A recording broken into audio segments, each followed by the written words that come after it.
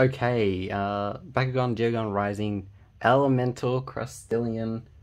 I am so excited to open this. As you know, Crustillion is my favorite reboot Bakugan because it looks like Luxtor from the original series. Here's the back, here's everything for this wave. Still need to get that Villock Diamond. So yeah, let's get into this. I am super excited.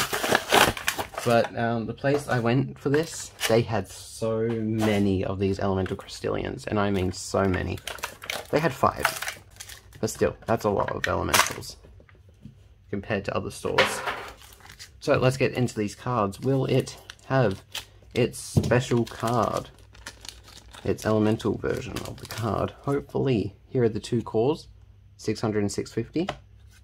Oh my lord, look at that Crustillion. 602 elemental. That thing looks very beautiful. Now to look at the gorgeous boy himself, Crustillion, darkest Crustillion elemental symbol right there, peg hole there, and right there. Then you got this little tab, very nice. Look at that beautiful pattern. That thing looks amazing. Let's roll him open. Ah, there he is! Look at this boy, he looks amazing. Oh my actual lord. I am so happy. This thing looks so cool. Look at him. There's his tiny little face.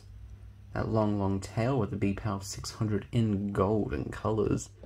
And then to close him up, put the horn in, these parts in, and then you wrap his tail thing, leg, body up. That's amazing.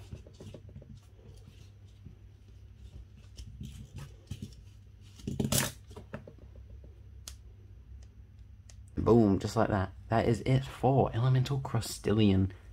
This thing is beautiful. Especially that card. That looks amazing. Bye now.